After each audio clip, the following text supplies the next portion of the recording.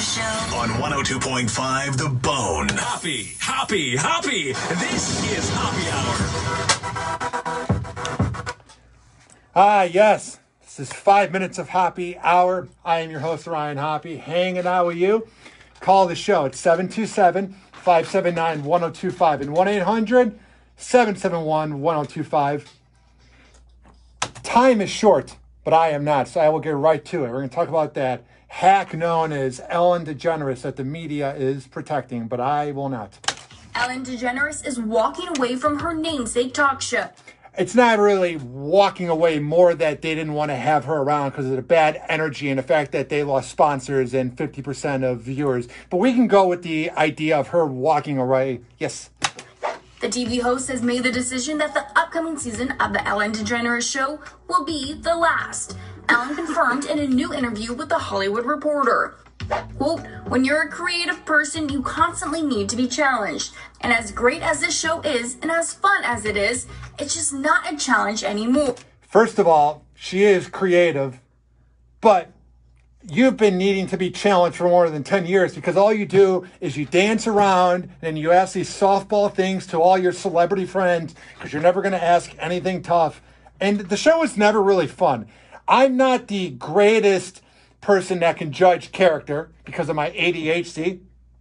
And I have something called nonverbal learning disability, which is not Asperger's, but it's on the spectrum. So I'm not always good at reading character. But at the same time, I can tell you that there was nothing fun about Ellen's show ever. And if you fell for it, you probably think that The Bachelor is real. While the announcement comes just 10 months after several former employees came forward with claims of toxic work environment on the set of the show, Ellen noted that her decision to say goodbye to the Ellen DeGeneres show has been in the works for some time. Yeah, because your ratings were down and you're irrelevant. But the main reason they got rid of you was you were absolute trash to everybody.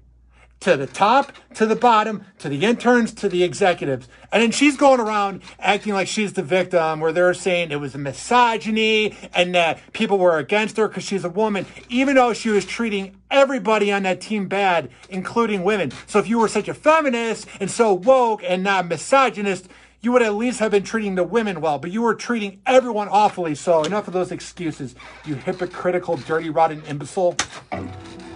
Well, I was going to stop after season 16. That was going to be my last season, and they wanted to sign on for 4 more years. I'd say I'd sign for maybe for 1, the 63-year-old explained.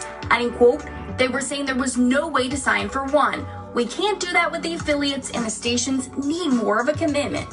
So we settled on 3 more years, and I knew that would be my last.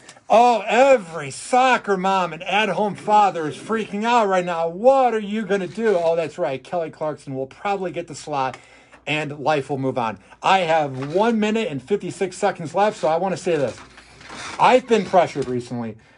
There's that saying in life that you don't talk about. Politics, which we do now. Sex, which we do now. Money, which we do now. And religion, which we do now. The new thing should be not asking somebody if they got the COVID shot or not. I had co-workers going against the HIPAA law, constantly asking me, did you get the COVID shot? I had family members saying, did you get the COVID shot? Literally, Corey, this week, I got the COVID shot just to shut everybody up.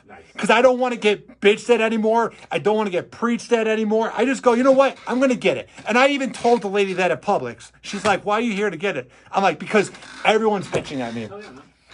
And just like how everybody's been bitching at me about not getting the COVID shot, I can hear people in the audience going, oh, enough of Hoppe.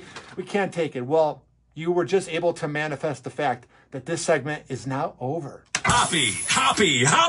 This is Hoppe Hour. You're listening.